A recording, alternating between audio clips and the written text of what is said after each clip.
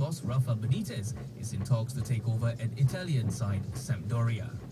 In Euro 2012 action, Germany's Bastian Schweinsteiger has been passed fit to play in the semi-final against Italy despite fears of an earlier ankle injury.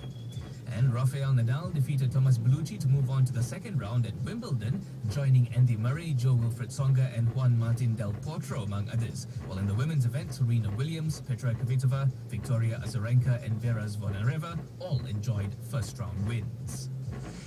Red weather.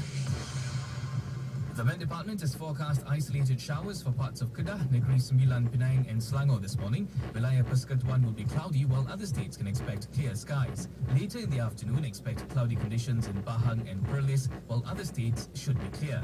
The temperature today will range between a low of 23 degrees Celsius and a high of 33. Here's the latest edition of the